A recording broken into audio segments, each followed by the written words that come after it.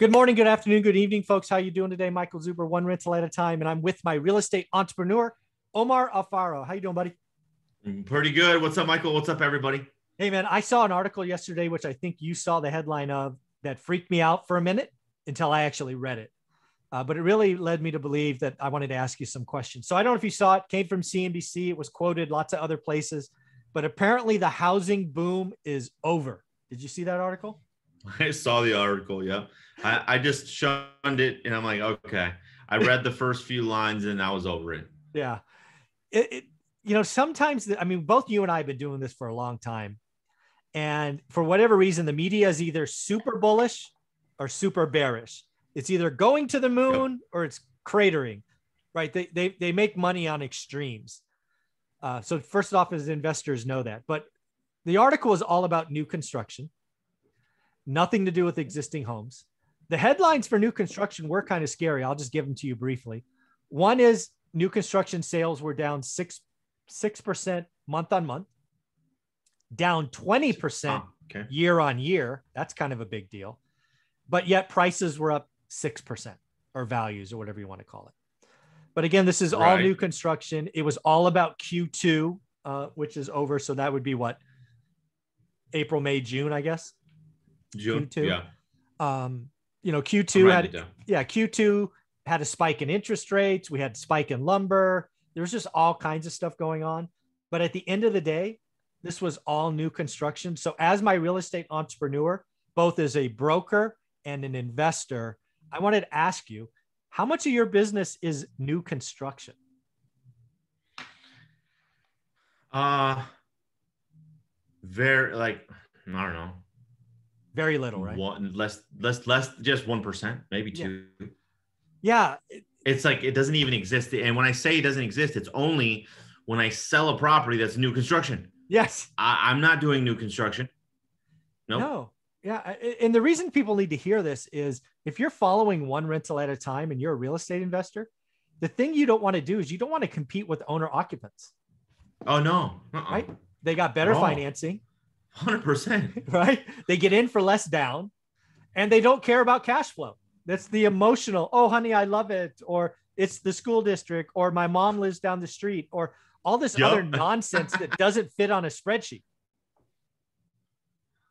That's funny. It's true. It's true. Yeah. So when you see articles declaring the housing boom is over and they're only quoting new construction, which, oh, by the way, is like 5 or 7% of the market, because existing home sales are 93 or 94% of the entire real estate market, right? Yep. You said 94%? Yeah. Well, yeah. 94 minus 6 or 94 plus 6 is 100. That's how I get there. Yeah. 94%. Yeah. So, in your market and in your business, it's at least 99%. And for me, I have never bought a new home other than the place I live in. It doesn't compute cost per square foot, the amenities. Can you think of some of these estates? I wouldn't put, I don't put in my market, I don't put garbage disposals, for example, in my units because I tried it once. I don't. No, they get me no more rent and they get me a ton of service calls. Okay. It makes sense. Shit. Right? I tried it. I'm learning something new. God dang it. Yeah, believe me, I put like 4 or 5 years ago, I put garbage disposal in 5 units. Why? Because I like my garbage disposal. And I'm like, hey, let's give it a shot. We're remodeling the kitchen anyway. Let's add the garbage disposal. Then I go ahead and do that. I spend an extra $2,000 or whatever it is to plumb it, put it in, all of that. Then I stick a tenant in, no rent. I'm like, maybe I got the tenant faster, whatever, no more rent. And then within 2 months, I averaged like 5 service calls per garbage disposal. Are you serious? Yeah, because people were putting. What the flip? So I'm like, take those out immediately. Like, I don't care if they're new, get them out. Because I was losing money. It was crazy. That's crazy. Yeah. I just can't even. Yeah. So, the reason I say that is when I look at new construction, and I still walk new construction because I'm learning my market, I'm learning all these things. I look at all the stuff that can break. When I'm in new construction, I'm like, that could break, that could break, that could break. Because again, tenants aren't as caring as an owner. It just is. No, that's true. They're not at all. Yeah. So you got to think about repairs and all of that in service calls. So yeah, it's just, you got to realize the other thing I would love to talk to you about is, what is the media like in Southern California, right? Because California is very different than the nation. And I would say Southern California is even a little bit different than all of California. Is the media like real estate's going to the roof, no inventory, tons of competition, or is the media starting to turn negative? You know, I'll be honest, I don't plug into the media. I love it. You just do your business.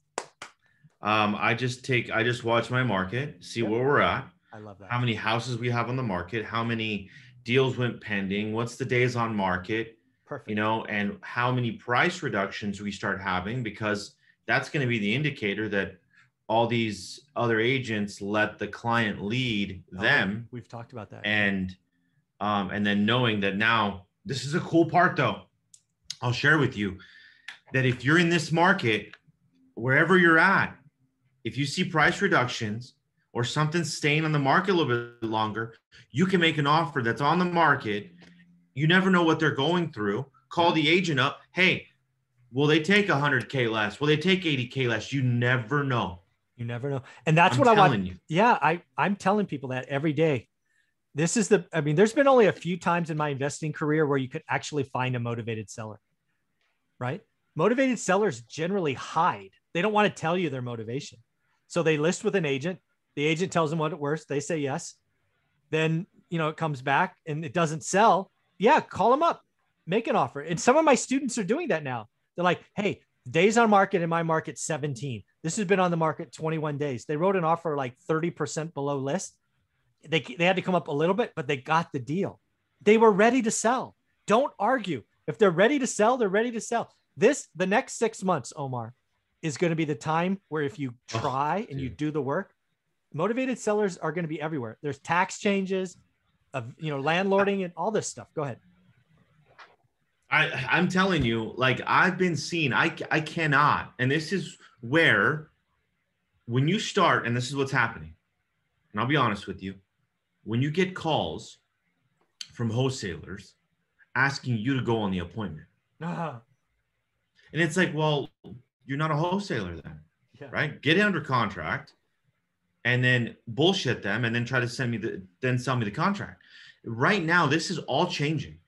Yeah. I'm getting so many calls on people that want to sell their house. Buy this.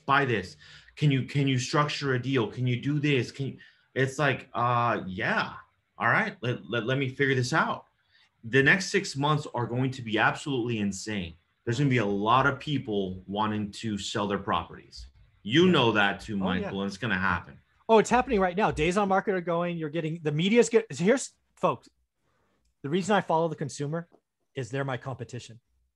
Right now, the consumer is hearing Diana Olick say the housing boom is over. People are going, holy shit, did I miss it? I'm going to list. Then they put it out at a stupid price. The perfect property will still sell. It's the buts and the other areas that are going to sit, and I'm going to be able to buy cheap. It is happening right now. Dude. And you know what? You're going to be able to buy cheap, but you're going to be able to buy smart. Buy smart and get freaking ridiculously. If you're just starting out in one rental at a time, you're going to get 30-year money under 4%. Okay. So, and because you're doing this, you're going to have more options and you start being a little more creative. I have a gentleman that isn't waiting in my lobby that I just got the Slack right now. And I'm going to be buying his house subject to a 3.5% interest rate. That is going to happen bananas the next week. It's going to be 20. It's going to cost me $40,000, but my upswing is 150K. Check. Check. And I'm going to make a payment. It's okay. Yeah. People have situations, provide the solution for them. I'm telling you, this is going to be absolutely insane. Yeah, the next 6 months. Folks, again, do the work. It's going to take you 60 days to learn your market. It's not overnight you're going to learn it, but learn your market, get a tight buy box, daily disciplines, and you are going to see amazing opportunities in the next 6 months. Opportunities. Yep, yeah. Exactly. Very cool. Well, any closing thoughts on this? Omar, how can people follow you?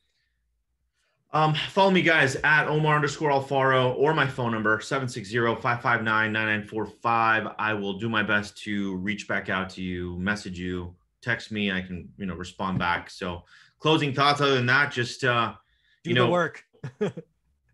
do the work, and literally just turn off your TV. You don't need to be plugging into a bunch of bullshit. Yeah. And because you will dictate where you're going to be going in your market. Okay. That's all. That's awesome. Thanks, Omar.